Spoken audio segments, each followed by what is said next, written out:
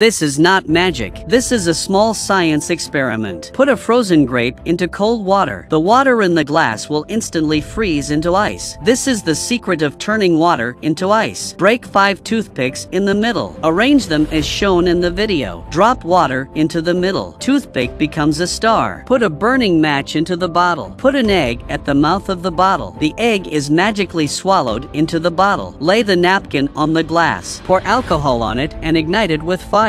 Then cover it with a glass. This is the power of atmospheric pressure. Water will spill when the glass is turned upside down. Just cover the top with newspaper. The water is sealed in the cup. Put a drop of ink on the end of the leaf and place it on the water surface. The leaf runs as if it has a small motor installed. Put 4 sprinklers filled with water. Arrange them together according to the video. Fill a wine jug with water. You'll have a homemade perpetual motion machine. Pour the boiling hot water over. Put a piece of ice in the bottom of the bottle. The water in the bottle will boil again. Mix vegetable oil and toner together. Take a magnet and put it near the magnetic fluid, and many thorns will grow. Did you learn how to do that?